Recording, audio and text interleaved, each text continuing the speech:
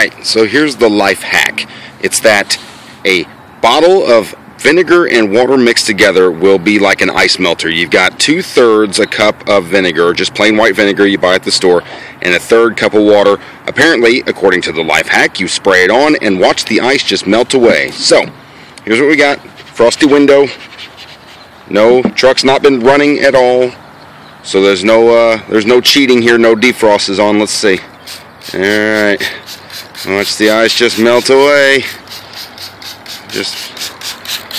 Alright. Now, let's see. Yeah, maybe. Let's turn on the windshield wipers and see what happens. Alright. And turn the radio down.